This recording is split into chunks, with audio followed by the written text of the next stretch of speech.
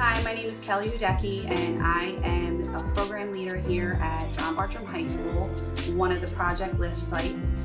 I am also the secretary here at Bartram High School and a proud alumni of Bartram High School.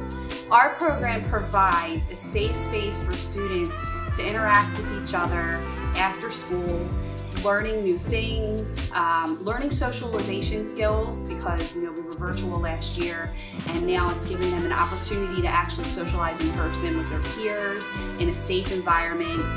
And they enjoy coming to Project LYFT because we do provide that environment where they're learning, they're having fun, and they're engaging, and it's really a good thing for Bartram High School, especially these students that are coming from Southwest Philadelphia.